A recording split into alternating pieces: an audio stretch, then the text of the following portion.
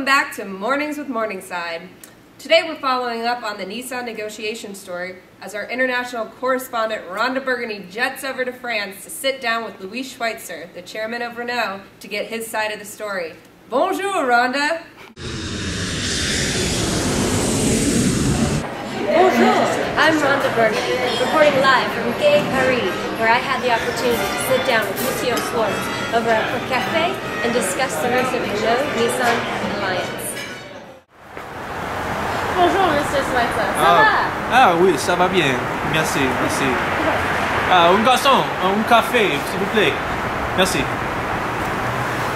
Thank you for taking the time to... Oh, no. No? Okay. I think we're taking the time. Bonsoir. That's nothing. Merci, merci. It's not necessary for you to speak French. We can do the interview in English. It's fine. Okay, perfect. So I'd like to get your feedback on how you felt about the outcome between Renault and Nissan during the alliance. Yes, I think the outcome was magnifique. Both companies got what they wanted. We can keep Renault a French company. The Japanese get to keep Nissan, a Japanese company. It's very much a mutually beneficial deal, and Nissan should be very happy. Who would not want to do business with France? Absolutely. So can you tell me about your sentiments throughout the negotiation process?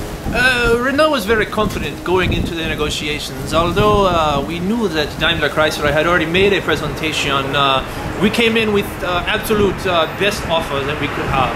And with the support of the French government, we were able to offer an interest rate that Nissan simply could not refuse. So although we were not getting very much feedback from Nissan throughout the negotiation, Renault was very confident in the outcome. And you know, once we got a letter of intent, as you call it, we were quite confident that the deal was going to tip in Renault's favor.